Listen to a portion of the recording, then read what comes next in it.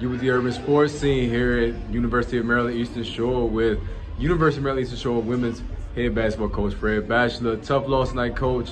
Losing to Norfolk State 80-59 at home. Coach, you position yourself, your team has positioned yourself as one of the best teams in the conference this year, but playing against what is the best team in the conference right now.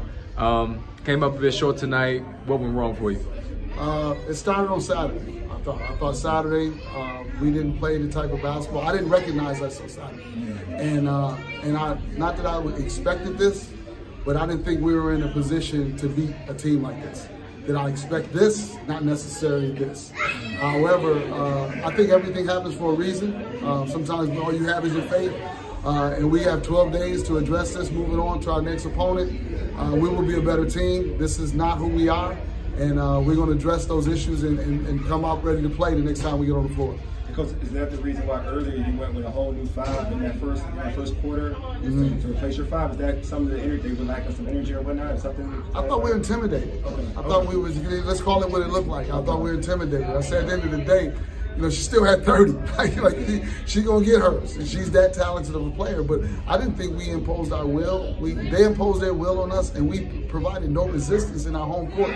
And it just reminds me of, you know, my time of growing up. My mom used to say, "You better be more afraid of me than your friends," and those people that you got to go out there and deal with. And there's some things that we have to address in our program to make sure that we're playing at a championship caliber level. Because I think the young ladies that I have is a championship level team. However, it's on me to make sure I get them to that point. How are they in the locker room right now? What's the vibe from them? Not happy with you know, some of the things that I had to talk to them about, but I don't think they would call me a liar either. So I think I have a great group of kids, man. I love this group. They have great character.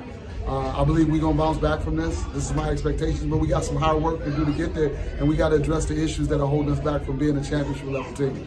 Coach, you mentioned Saturday, and I want to just ask you to elaborate just a bit further, because to start the season, I know the team was kind of focused on Howard after how last season and the tournament ended. Was that like a hangover in your eyes? You know what? You know, Howard is one of our most prestigious universities in the country. And sometimes we can get enamored with, and they had an event, we get enamored with what they have to offer and sometimes lose our identity. And I thought we went up there on Saturday and we just played. We didn't establish our identity. We had no will. We put up no real resistance. I thought we allowed them to do what they wanted to do, and it looked like we competed against them, but not really. That was not the team that we had been played 20 games with. So I'm looking forward to the fact that between Howard and tonight, that, you know, if we didn't see it Saturday, we damn sure saw it tonight, and it's something that we're going to address and improve as a result of. All right, Coach, look forward to seeing you bounce back, man. Appreciate your time. Will do. Appreciate the support. All right.